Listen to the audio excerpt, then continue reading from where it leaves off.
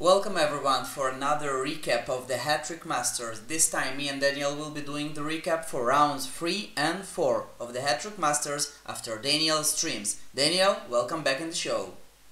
Hi Michael, thanks for inviting me to this video and thanks for letting me speaking about Hattrick Masters matches. My pleasure. Boy oh boy, how much statistic do we have for you. We'll be talking about the highest ratings, the biggest upsets, something interesting, fun facts and double ratings. Daniel, are you ready for round number 3? Yes, I'm ready. In round number 3, the biggest rating for a single team was Barry Balky's 595 head stats. They just devoured their Malaysian Tigers by head stats by won the game merely 2-1. They are the champion of Poland and I think one of the strongest teams. Yeah, we'll speak about this later. Speaking about biggest upsets, so Rusty Nail, they lost 2-5 to Team Haji Academy. Haji Academy are a long shot team. The head stats difference was 112 and Haji Academy won this game 5-2.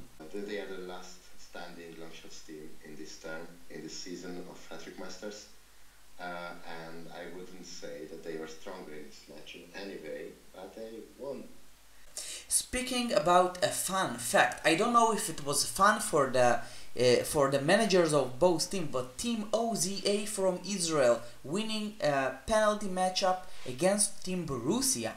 And speaking about the future, they will be playing another penalty shootout in the 4th round as well. Yeah, it was definitely not good for the streamers because penalty shootouts takes extremely long time on the stream.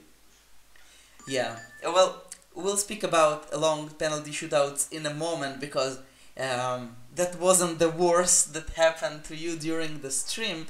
But speaking about something interesting, we had a war between two countries. We had Canada and India playing 2 games, one against the other. Yes, it was Mahatma Memorial former Masters winner against Oman United.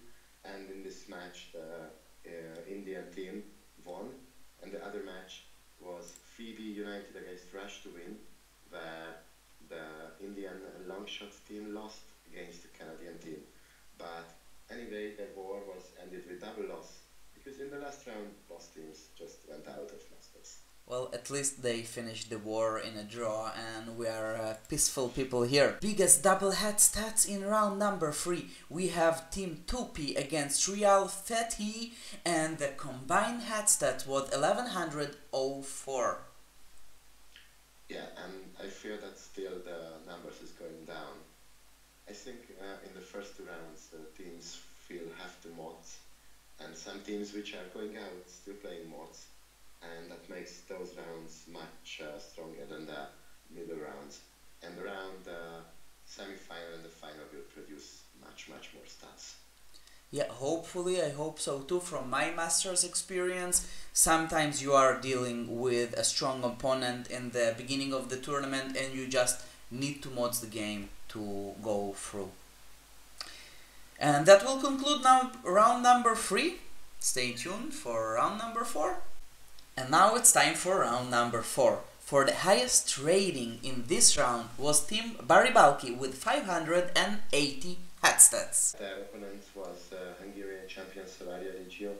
They tried to play a counter-attack on this match. This was probably the only tactic they could play against this strong team, but it only went well for 43 minutes. And yeah. They got 3 other goals. And Barry Balky, they were the highest rated team in round number 3. Talking about the upsets, so in this team, Team Breeze, they were playing against Team Seth Bartom and they won 4-0 in this game. And Daniel, it doesn't look like an upset really. There was no really upset in round 4. Teams are so close to each other. But in this scenario, I think the Longshots team was better, at least slightly better. And usually with these ratings, better midfield and better defenses, they won their matches and they got higher possession and still got less chances 8 against 5, I think, or something like Yeah, that. against And, 3. and the 4 goals was in 5 minutes. I was streaming this match live, and I was just shouting, the goal, another goal, one more chance. This is Weber coming back. No, it's a Bryce goal. So this epic battle against the cup winners of Russia and France ended up in a brutal victory. C. Barton would want to forget those 5 minutes ever existed. And for a fun fact, Team Koiraila winning 4-0 against the Clappers. Daniel, what's so fun about this game? This game, Koiraila clapped the Clappers 4-0, and in the previous round, Clappers was clapping another team for 5-0. So it's just the luck turns against them, who always say. Our interesting match is this game. It's Team Haji playing against Nak-Mak. Daniel, we were speaking about penalty shootouts and long penalty shootouts. I know this game took a toll on you. Tell us what it was. Yeah, because this is the ever longest penalty shootout can happen in Hattrick, because all 22 shots were goal.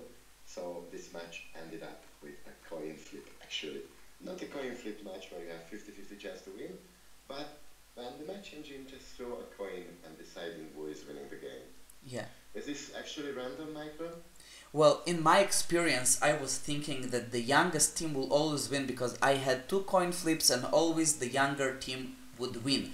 On the other side, there were people saying that the team with the highest or the lowest match ID would win, and we have examples for both sides, so maybe eventually it is a coin flip. And for the highest double ratings of this round, we have Team Pastempo against Petrum, and the highest combined rating is 1084. Well, I don't know what to say about this match. It's quite strong, each team. Pastempo has home ground inner midfielders, but decided to play counter-attacks on this match, which didn't went well. So maybe if they just try to use their strength instead of trying to play in counter-attack.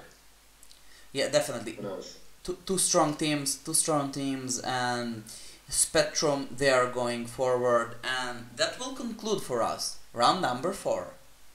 And just to summarize everything, Daniel, our stats guy, produced a power ranking of the remaining 16 teams of Hattrick Masters. So, Daniel, what could you say about the strongest team that remain in the Hattrick Masters? Yeah, we tried to find out which could be the 4th team ending up in the semi-finals, but actually found 5 which are the strongest. And all of those, Barney Balky is the highest in power rankings. 581 average has stats over 4 matches in Masters this season from Poland.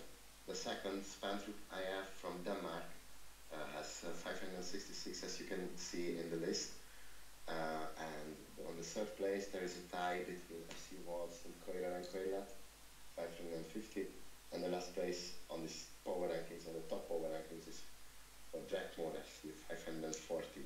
And we have still other 11 teams. So I will be really curious if any of these teams or all of these teams can make to the semi-finals and eventually winning Hattrick Masters in season 71. That's just crazy. Those rating, 581 average rating for 4 games. Just imagine producing those kind of ratings game after game. I would be watching Daniel's stream on Monday, and I want to invite everyone to watch it as well to see if those teams could go forward. And also, don't forget, we'll be seeing you in our next recap of the last round of 16 and also the quarter-finals. Daniel, thank you so much for doing this another video with me. Thank you, Michael. Thank you very much. And for everyone, just remember, Hattrick is more than a game, it's a community. Me and Daniel will see you around. Bye-bye. See you around. Goodbye.